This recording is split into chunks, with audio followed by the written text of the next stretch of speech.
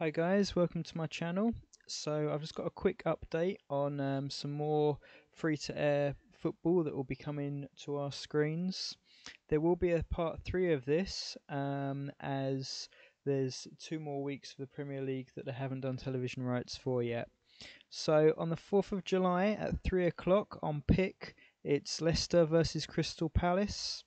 And then on the 5th of July at 12 o'clock, also on Pick, it's Burnley versus Sheffield United. On BBC One on the 5th at 7 o'clock, it's Southampton Man City. On Pick on the 7th, you've got Watford Norwich at 6. Bournemouth versus Tottenham on the 9th is also at 6 on Pick. And then on Amazon Prime, we've got a double header. We've got Everton versus Southampton on the 9th at 6.